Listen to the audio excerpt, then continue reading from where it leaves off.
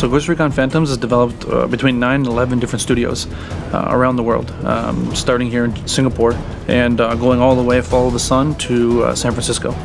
Being based in San Francisco, occasionally you come face to face with the time differences. We've really come to grips with this, and now we have alternating meetings. In Blue Byte, we cover a lot of disciplines, which means the European operation is pretty much covered from here.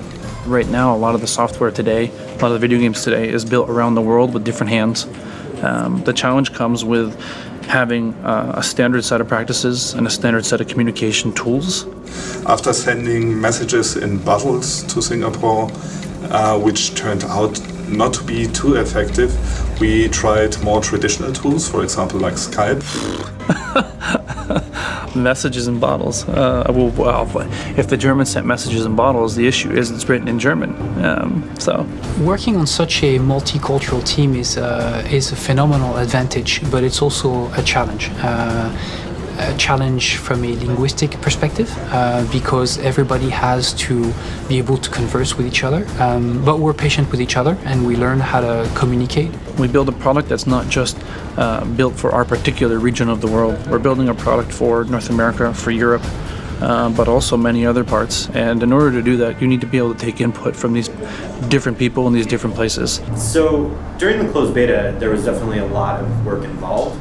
And it was very challenging, but I think it was also a really exciting time for the entire team. Who told you we even had difficulties in the closed beta? Closed beta is terrifying.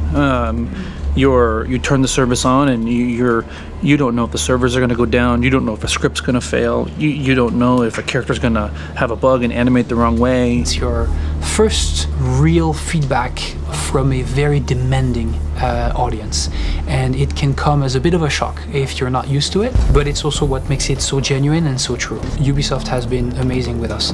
They have been extremely patient and very understanding of the type of challenge that they had asked us to go through. The pressure from the management team was make sure you're learning the right lessons and don't learn them over and over and over again.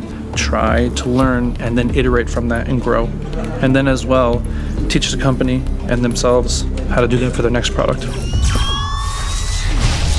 It's not science fiction. It's something that people could expect to really happen.